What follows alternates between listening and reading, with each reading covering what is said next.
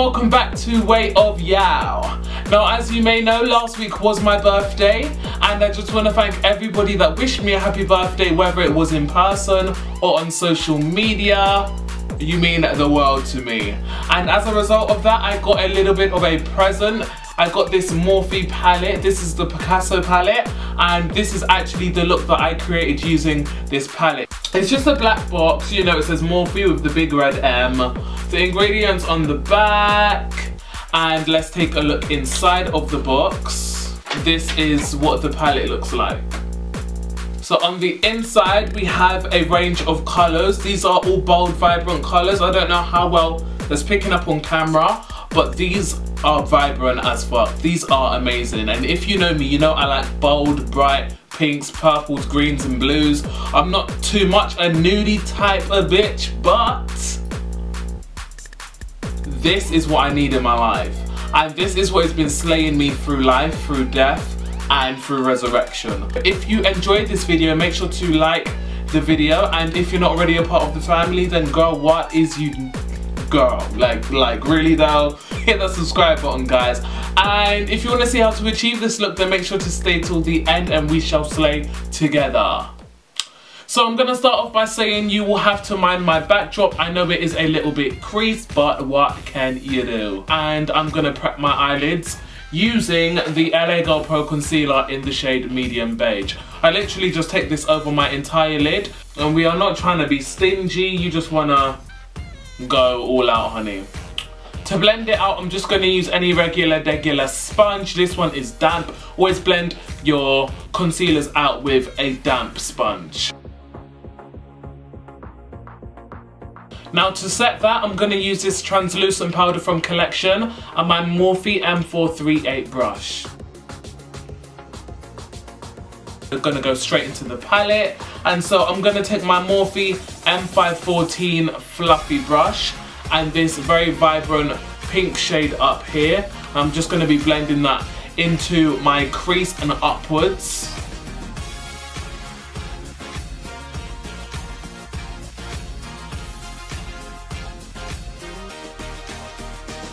Now we're going to go in with this deep purple.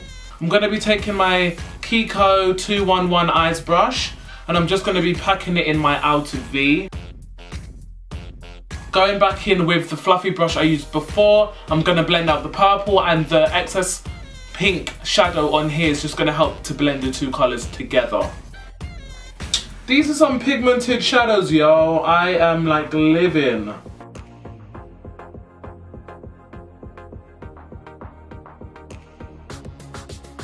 Now I'm going to go back into the palette using this navy blue shade and using the same 211 brush to pack it in my outer V. But this time round, I'm going to use this sleek brush just to blend it out. This is a lot more dense and sturdy brush. Just going to pack that right down below.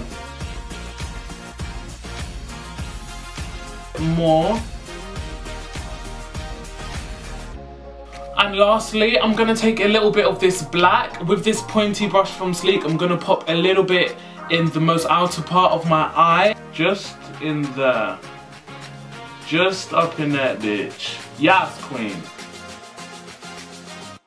I'm going to use this amazing eyeshadow from Topshop. You probably can't see it, but it changes colour as you turn it. It's got like a purpley, blue iridescent feel to it. Like, it is gorgeous and I love it. I'm gonna put a couple drops of my mixing solution onto that just to make it a lot more easy to move. I'm taking my Kiko Eyes 212 brush to apply that onto the lid.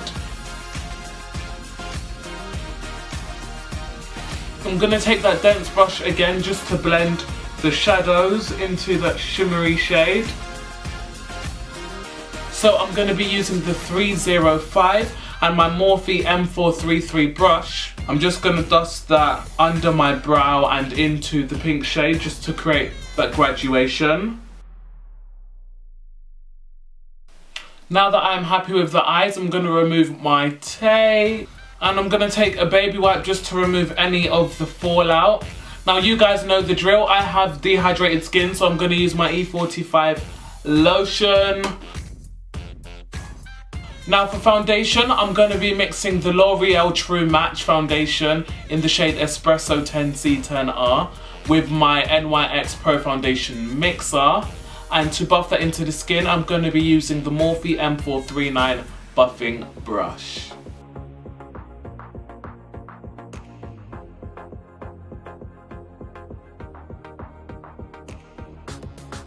Guys, my face and neck is pretty similar in terms of shade, however, they're not the same. And on that note, we are going to be blending some of the foundation onto the neck because we're not trying to be a two-tone bitch. And if you watch my first tutorial, you will know that a two-tone bitch is when your neck and face do not match. It's not on, honey, you better blend. Even if it's a little bit, it makes a difference. It stops that line from looking as harsh as it would had you not have blended. Now for highlight, I'm going to be using the LA Girl Pro Concealer in the shade Dark Cocoa.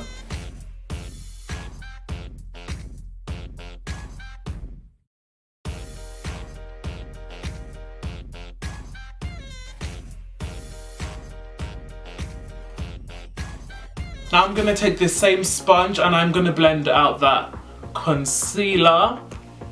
I always blend out the edges first.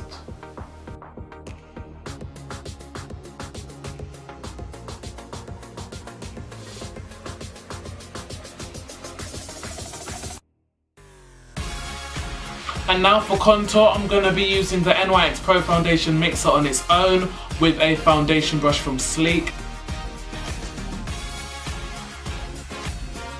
Now I'm going to take that same sponge and I'm going to use the other side of the sponge to blend out all of my contoured areas.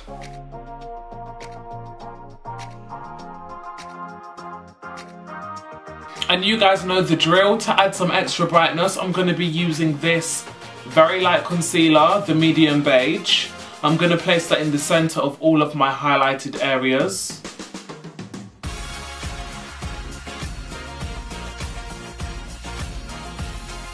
I am going to set it all using the Ben Nye Topaz powder. This is going to help to keep it bright throughout the whole day and, you know, just lock it all in place.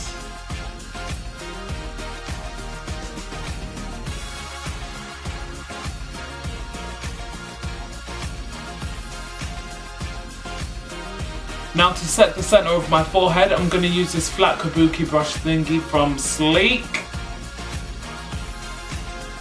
To set the rest of my face, I'm going to be using the Ben Nye translucent powder in the shade Ebony and my Morphe Y6 brush. This is a new brush of mine and it is gold. It is popping like my melanin.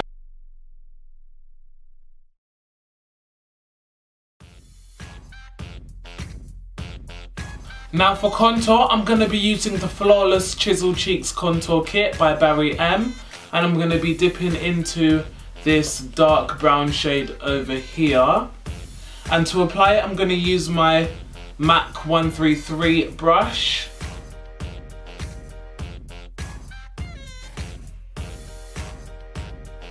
To cut the cheeks even further, I'm going to be taking this little sponge and I'm going to dip it inside of my ebony powder.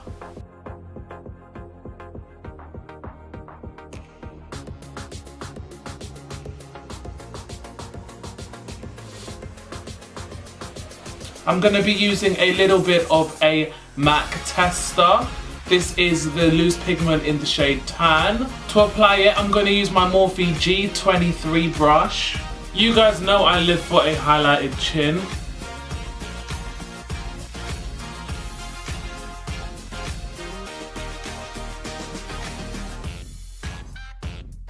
Now to finish off the eyes, I'm going to be using the NYX Jumbo Pencil in the colour Milk. And I'm going to be priming my lower lash line with this.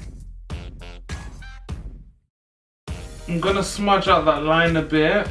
And now going back into my purple shade from the palette. Now I'm going to take that navy blue shade and pass it on the outer part of the eye. I'm going to extend my inner corners using the NYX Extreme Liner. This is in the shade Extreme Gold. I think I need to be a little bit more contoured, and for that I'm going to use MAC's Shadowy Lady. Now it's time for mascara. I'm going to use the Kiko Maxi Mod Mascara.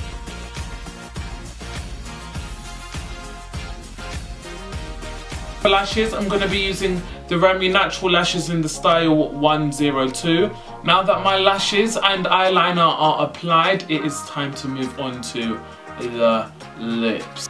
So for my lip highlight, I'm going to be using the Bella Pierre Loose Pigment. This is in the colour Celebration, and I'm just going to plaster this all over my top lip.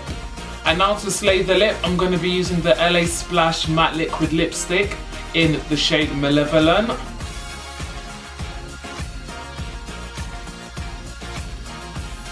While it dries, I'm just going to clean up around my lips. Now that the lips have dried, it is time to finish it off with a little bit of that Topshop eyeshadow that we used on the centre of our lids. So for a setting spray, I'm going to be using the Urban Decay Chilled Setting Spray. So I'm literally going to drown in this shit hunty. You better pray.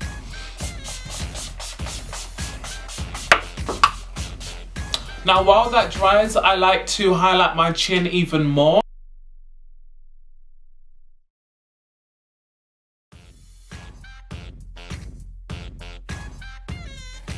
Guys, this is the final look, but wait, I'm not done yet. What is a queen without her jewels? So I'm gonna add this beautiful neck piece courtesy of my mother, this septum ring, and these gorgeous earrings. And we are ready to slay, mama.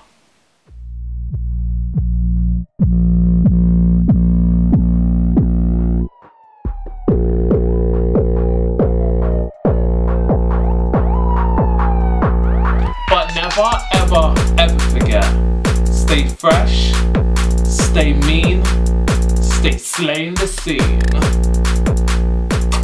Bye guys.